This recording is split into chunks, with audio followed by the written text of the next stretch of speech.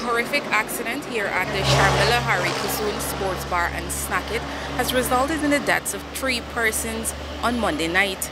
Among the dead are a 23-year-old employee of the bar for the past 4 years and 2 fishermen from surrounding communities.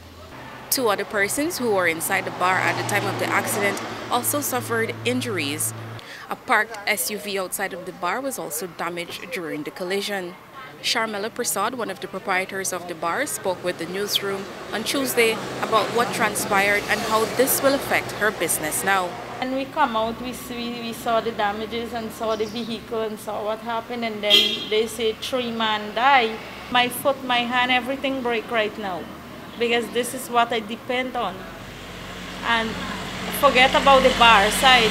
Even the Snacket is damaged. That I sell a little food during the days, kids meal, family meal, anything. Somebody would come and get $100, something to eat. That also break up. 19-year-old Machu Ambikar has been identified as the driver behind the motor car, which lost control and crashed into the bar, killing the 3 persons on the spot. When the newsroom arrived on the scene on Tuesday, the owners were still assessing their losses, but estimated that it was about $3 million. Meanwhile, Ayub Mohammed, one of the fishermen killed in the horrific accident on Monday night, was the main breadwinner for his family. His wife spoke with the newsroom. It was a really good person, you know. We used to take him out and drink weekend because he's a fisherman. But he just work rain and sunny all day. Yeah. Carlito Gobinlal was born in Venezuela and moved to Guyana 4 years ago. His death has come as a shock to his families, and his father spoke with the newsroom on Tuesday. What did you heard happen? I heard he was sit down, eating a hot dog, and this car come and hit him and felt him still in front of the pharmacy. Broken legs, head open, he breathes, cat. Even like, it hurt me a lot.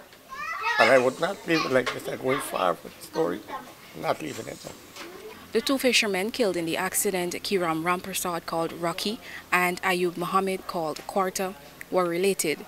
Relatives told the newsroom that they were celebrating the birthday of a young relative and decided to take a drink at the bar.